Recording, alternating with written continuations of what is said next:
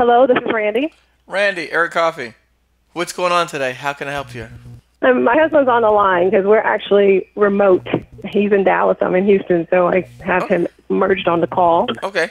You don't mind? No, no worries. Go ahead and merge them. All right, so I had sent you an email just because, so last time we met, we were still wrestling with the next codes and how to narrow it down, right? And so after our conversation, we were able to do some more brainstorming, and Leland was able to look at everything. It's like, okay, maybe it will be the infrastructure. So we have these two next codes that I have sent you that's under IT. So 5412 and 541519. 541512. Okay. Okay, but the other side of things is, like I was telling you, because we have it's 5 of us as siblings and family, we still have a couple other management strengths that we have, which are event-related, training, putting on events, and so on. So we would like to still do doing some of that. Now, can we put all of those together in SAM? Yes. Like set up the company as more like a management company? Okay. Yes. Listen, you can put as many next codes as you like. You can put whatever next code you like. In fact, I've had contracting officials reach out to me to take on jobs because they needed to get them out and done. And they told me what next codes to add to my profile in order to do the jobs. Oh, okay. That's when you start having relationships with the people. Codes as you go along the process, right? So it's not like it's not a one and done. You can go through and you can add on, codes. take them off, change them. It doesn't matter. The only time that it really starts to matter is when you apply for one of your small business certifications. That's when they look at your primary next code. But up until then, it doesn't really matter.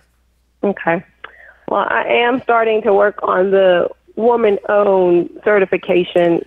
So then you need to make a decision which one is going to be your primary code for that. Okay. Because I remember you saying that you can limit yourself based on the, I guess, the averaging, right? Right, yeah. Right.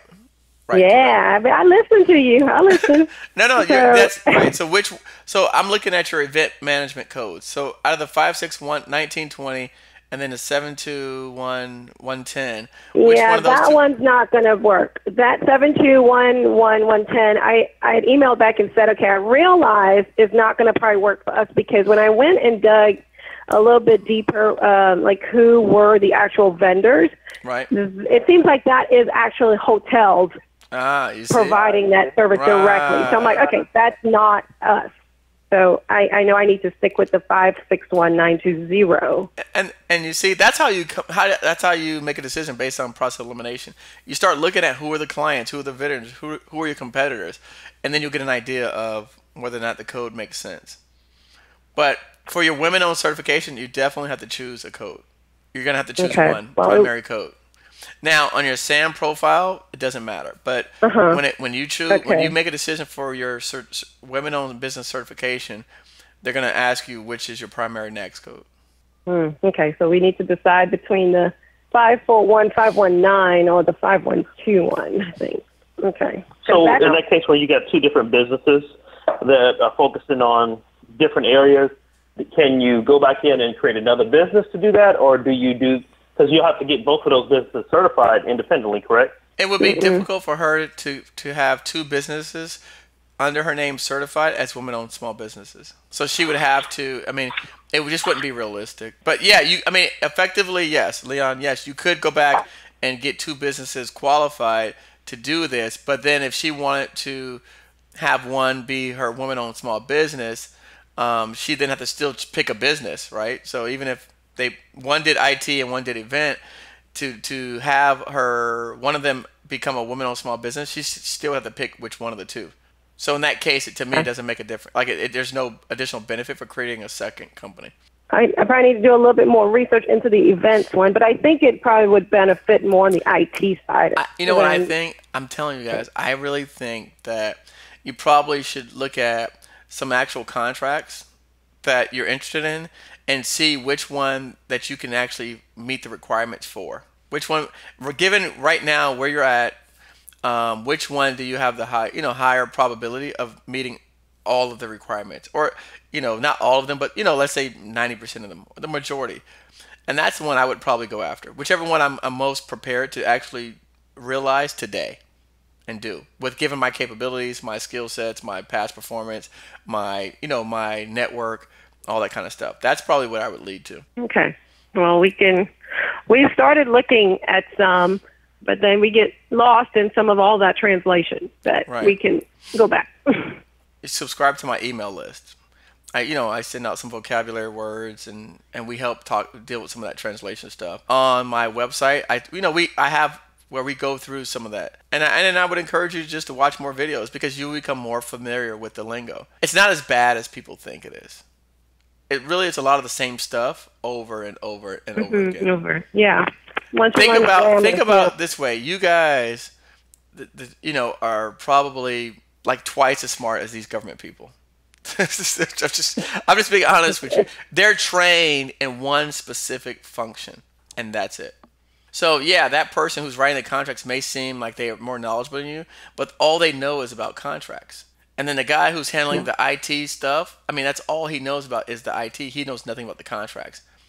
And so the reason why this government contract, the whole thing seems confusing is because as a small business, you have to learn all aspects. You've got to learn the technical side, you've got to learn the contract side, you have to learn the management side, the compliance. So that's why it seems overwhelming for us as small business owners. We have to learn every aspect of this. And then on the government side, they only learn their one job function. But I may on any given contract, I probably deal with 8 different government people. Okay. On the contract stuff, it's the same thing. It's repetitive, over and over and over again. If you start pulling down and looking at and reading those bid packages, you'll see similarities. They're all using the same FAR languages. They're all referencing the same FAR codes. But if you don't look at them, then it seems like a mystery. But you've got to pull them down and read them. And then, I would rather you pull them down, read them, and ask questions about that. Okay. This next thing is not anything to get hung up on. The other question I have is, so we've done a lot of preliminary legwork, nice codes, all those different things, setting up everything, getting all the preliminary stuff done. But we need to get, how do we start getting I guess the next step is just over and over applying for different contracts that we believe that we would be good fits at? No, I disagree. No, okay. We have to build relationships, right? So yes. We have to start. I'm sorry, I missed that, Randie. I missed what you said. No, I was saying I know we need to start with the marketing by the target area, target markets, and working. Yeah, I just got to looking at the Ostubu. Yes. Yeah, right. I missed that. Right. But yeah, working on that to get some of the inroads. Yeah, you need to. What you need to do, Leon. One of the first things you got to do is, like I said, I would pull down a contract that I was interested in, find out what the requirements were, and then find out how to make sure that I am pre-qualified to fulfill, in all those areas, whatever they're asking for. If they're asking for specific type of equipment, I would make sure I have that equipment. If they're asking for specific type of personnel, I make sure I have access to that personnel, or that you could hire them if needed, all that kind of stuff. So I would make sure I'm pre-qualified for all of the things that they're asking for in any particular solicitation that you're going after, or that you're interested in pursuing, I would say. And then that would help guide you, because let's say I want to actually give you a contract, you're not even ready to take it, because you didn't even get yourself pre-qualified for all the things that you needed, like credit with suppliers, or if I told you, hey, you're doing this IT project, but I need 5 of these, these people that have these specific IT certification. Do you have 5 of those people ready to go? I'm going to pay you 30% margin over and above what they cost you. But do you have them? Right? So that's the kind of stuff. Mm-hmm. That's what I would encourage them to start looking at. Okay. Then I'll that's the biggest thing, because the next step, I mean, there's a lot of business items that we're doing right now, but they're not moving towards actually completing, getting actual contracts or getting business in the door. So my goal is, how do we start getting business in the door? So, right. And that's how you do it, is you identify the requirements, start getting qualified or pre-qualified, find out how do you meet all those requirements, and then at the same time, someone's building relationships with the people on the government end. Because whatever contract they have out today, they'll have it out next month. They'll have it out next year. They'll have it out next quarter. They're coming back around. They're doing these things. They never stop. So you don't have to worry about like missing this one job or missing this one contract opportunity. It's going to roll back around a month from now. The next quarter, the next, whatever the next cycle, the next period. So just be prepared for the next time it comes back around. Gotcha. But, okay, so should we not be looking more, though, at this point in time as a sub? So maybe targeting the primes instead of targeting the actual agencies? Or it's okay? Should we do? I think it depends on you and what you decide, right? If you pull down a contract in IT that you believe you can't do the entire contract because of its scope, then maybe you want to look at being subbing out a portion of that work. If you pull down an event management contract that you believe that you can fulfill and put all the pieces together, then you may want to be a prime on that. Okay. Just depends on the scope of work that you're looking at. I think that on the IT field, because IT is such a broad area, it's hard to say. I've seen IT contracts that involve setting up like networking equipment on boats, on those not boats, like those Navy ships, where they people were building like a wireless network, like a LAN system on a Navy ship. I don't know if Leon can do that. Maybe he can. Maybe he has the capability of doing that. I don't know.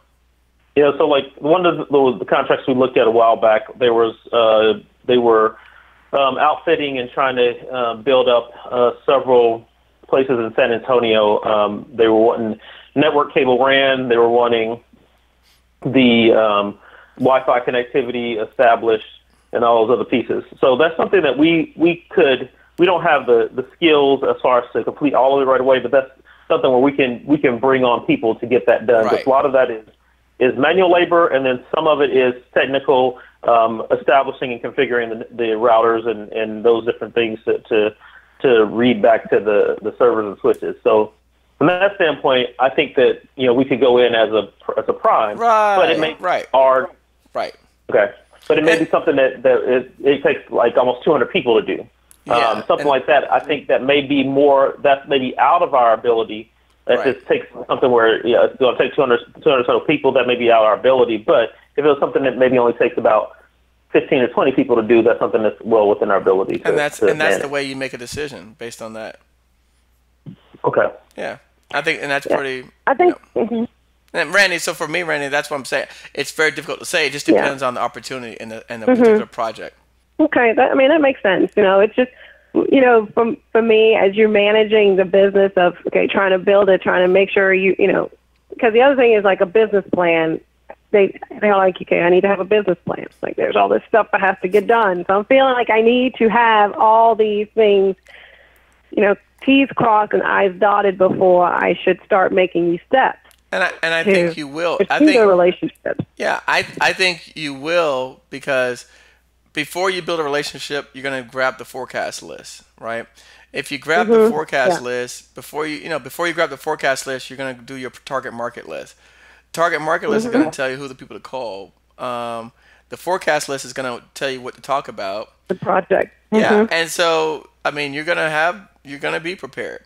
And then before you decide to take on a project, you will have already pulled down a job that was similar in scope, similar size and nature, and you will have already found out what the prerequisites were to fulfill that job, and you will have already found a way to either meet them and or have the ability to meet them if push comes to shove. So at that point, I feel like you'd be ready, and I think you would feel that way as well, because now you have all the pieces. There's really nothing that you would be missing at that point. Yeah, I think we have the other part we've had to wrap our mind around, because I think one of the issues we have as engineers, we tend to analyze to death instead of just stop crunching numbers, stop whatever. Paralysis analysis. Yes, yes. And I was like, okay, we have to kick ourselves out of it. Yeah. But one of the things that we have circled around 100 times that we're trying to get out of is, well, there's only 5 of us. Well, how do you take a job and we're in Texas, so do we limit ourselves just to Texas that we can drive to? Or are we going to be able to, we need to open our minds to think, okay, well, what are those not consulting companies per se, but recruiting companies or whoever that we need to probably build relationship with so we can then contract workers in Washington, D.C. or... Right. And that is a very important step. Yeah. You need to do that. I think that's a must, because you cannot, if you limit yourself to geography, you're going to find you're going to yourself an uphill battle working with the government, because that's not how they're structured. They're international. So you need to. That's why I said pull down some contract opportunities so you can review them and see what the scope services are, and see how you become compliant. That's to me, you should absolutely do that in the beginning. Okay. Well, I think that would be our next step over the next few weeks. Pull several and kind of just start going through them with a fine-tooth comb. Okay. Sounds like fun. I think you guys got your work cut out for you. You got some homework to do. Absolutely, have a lot of homework to do. So keep plugging away. Keep plugging away. Let's circle back around in maybe a month or two. All right, sounds good. Okay. I appreciate it. Thanks. Hey, not a problem. Eric. Thanks, guys. Thanks, Leon. Thanks, Randie. Thank you. Okay. Thank you. All right. Take care. Good luck.